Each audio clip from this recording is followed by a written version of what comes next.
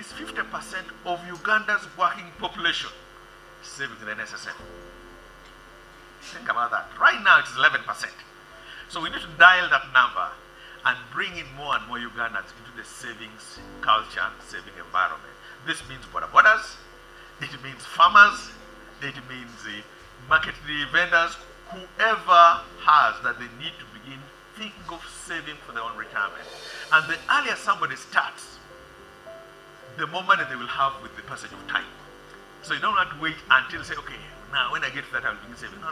If you can begin saving at 20, begin at 20, because it matters a lot in that case. And we want to do all that, grow the fund, have more people saving, while maintaining a 95% customer satisfaction level. In other words, we do not want our service levels to go down. So we'll do everything we can to make sure that the same quality of service you are getting today, we even improve on it, because we can actually do that together as a team.